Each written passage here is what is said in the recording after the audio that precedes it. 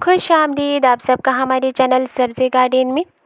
आज मैं अपनी छत पर आ गई हूँ लाल साग के बीजों को इकट्ठा करने के लिए।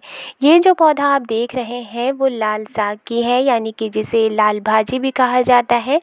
और चूँकि ये खुद ब खुद ही इस पेटी में उग आया था और ये काफ़ी बड़ा भी हो गया है और इसमें बीज भी बन चुके हैं। पहले मैंने ट्राई किया था कि क्या इसमें बीज बने हैं, तो कुछ दिन पहले बीज बिल्कुल भी नहीं बने थे, लेकिन फिर मैंने आज देखा कि इसमें बीज बन गए हैं, बहुत सारे काले काले छोटे छोटे बीज बन गए हैं। तो जब आप इस तरह से ग्रो करते हैं किसी भी तरह के भाजी को, तो जब वो बड़ा हो जाता है तो उसमें बीज बन जाते हैं और आपको मुफ्त में ही बहुत सारे बीज मिल जाते हैं, ताकि आप अगली पौधों को लगाने के लिए बीज ले सकें। आप देख सकते हैं कि यहाँ पर ये जो मैंने उसमें से एक बीज निकाला है और ये बीज इस तरह से कुछ फ्लावर के अंदर रहते हैं, तो बीज काफ़ी बन चुका है। तो एक पौधे से मुझे इतने सारे बीज मिलने वाले हैं, तो बने रहिए मेरे साथ इस वीडियो में। आज मैं बताने वाली हूँ कि किस तरह से हम बीजों को इकट्ठा कर सकते हैं, और वो भी बहुत ही आसान तरीके से। तो आप देख सकते हैं कि इसकी जो ब्रांचेज़ हैं वो काफ़ी मोटी हो चुकी है, क्योंकि ये काफ़ी बड़ी हो चुकी है और बहुत सारे इस एक पौधे से ही ब्रांचेज़ निकले हुए हैं जिसमें बहुत सारे बीज बन चुके हैं। तो अब मैं इसे जड़ से ही इसे यहाँ से निकाल लूँगी, क्योंकि चूँकि मैं अब इसमें से बीज निकालने वाली हूँ तो पौधे को रखकर कोई फ़ायदा नहीं है। तो इसे मैं पूरा जड़ से निकालने के बाद उसे मैं अलग रखूँगी, ताकि जो बीज है वो आसानी से इस पौधे से मैं निकाल पाऊँ। इस पेटी में मैंने किचन वेस्ट का इस्तेमाल किया था और कुछ मिट्टी का इस्तेमाल किया था, और उसी से ये पौधा निकल आया है। और जितने भी किचन वेस्ट थे वो डिकम्पोज़ हो चुके हैं, और इस जड़ में बहुत सारी मिट्टी भी लगी हुई है, तो इसे मैं हाथों से ही इसके जड़ से मिट्टी को हटाऊँगी।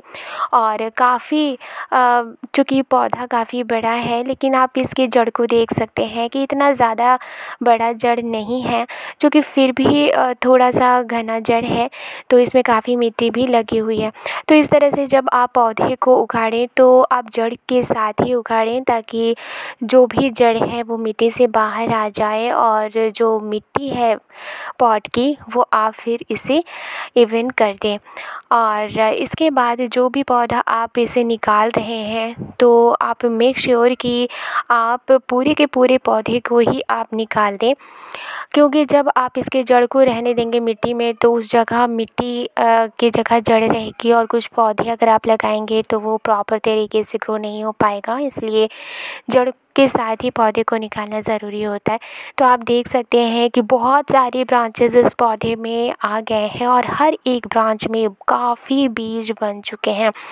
किनारे किनारे से जितने भी फ्लावर थे उन सभी में बीज काले काले बन चुके हैं। तो सबसे पहले मैं क्या करूँगी कि इनके ब्रांचेस को अलग करूँगी, क्योंकि जब इसके बीज हम अलग करते हैं ना, तो काफ़ी छोटे छोटे बीज होते हैं, जो कि बहुत ही ज़्यादा डिफ़िकल्ट होता है उन्हें इकट्ठा करना।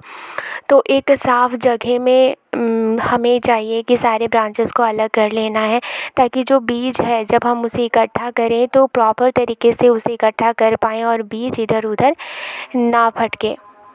आप देख सकते हैं कि ब्रांचेस में जो छोटे छोटे फ्लावर लगे हुए थे उन्हें मैंने अलग कर लिया है, और इसी में हमारे बीज बने हुए हैं। आप देख सकते हैं कि बहुत सारे छोटे छोटे काले काले बीज नज़र आ रहे हैं, और अभी भी काफ़ी जो फ्लावर है वो लगी हुई है जिसमें बीज हैं, तो उन्हें भी मैं अलग कर लूँगी।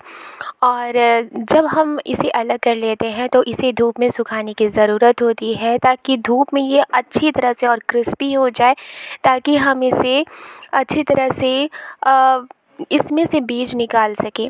और जब इस तरह से आपके गार्डन में कोई एक पौधा भी उगाता है तो आप उसे रहने दें, क्योंकि जब उसमें से बीज बनेंगे, फ्लावर होंगे या फिर फ्रूट होंगे और उसमें से बीज बनेंगे, तो आपको घर बैठे ही काफ़ी बीज मिल सकते हैं। और ये जो बीज होते हैं वो काफ़ी हेल्दी भी होते हैं और ये देसी होते हैं, और इनसे जो भी पौधा उगता है, जो भी फ्रूट हमें मिलते हैं पौधे से, वो काफ़ी टेस्टी भी होता है। तो अब मैं इसे इकट्ठा कर लूँगी एक जगह। इसके बीज काफ़ी छोटे होते हैं। अगर आप चाहेंगे कि इसे एक बीज को उठाना तो पॉसिबल नहीं हो पाता है, तो आप जितना पॉसिबल हो इकट्ठा कर लीजिए बीजों को और इसके जो फ्लावर हैं उन्हें इकट्ठा कर लीजिए। आप देख सकते हैं कि काफ़ी बीज मुझे मिल चुका है और भी काफ़ी बीज मुझे मिलने वाले हैं जब इन सारे फ्लावर को मैं सुखाऊंगी, और इसमें से काफ़ी बीज भी मुझे मिलने वाले हैं। तो अब मैं इसे एक किसी भी चीज़ से इकट्ठा करने के बाद इसे मैं इस प्लेट में रख दूँगी जिसके ऊपर एक कागज़ रखी हुई है, और उसके बाद धूप में मैं रख दूँगी। तो ये जो बीज मुझे मिला है, ये काफ़ी बीज, इतने बीज हैं कि जब हम बाज़ार से लाते हैं तो काफ़ी पैसे भी हमें देने पड़ते हैं।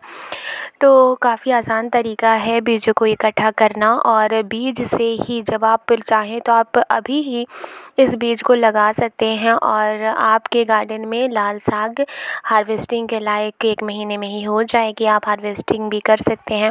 फ़िलहाल मैं इन सारे फ्लावर को और भी ज़्यादा क्रिस्पी होने के लिए धूप में सुखाऊंगी, और जब ये सूख जाएगा तो इसमें से मैं बीजों को अलग कर लूँगी। आज के लिए बस इतना ही। वीडियो पसंद आई है तो लाइक एंड सब्सक्राइब करना मत भूलिएगा। मिलती हूँ नेक्स्ट गार्डनिंग में। शुक्रिया।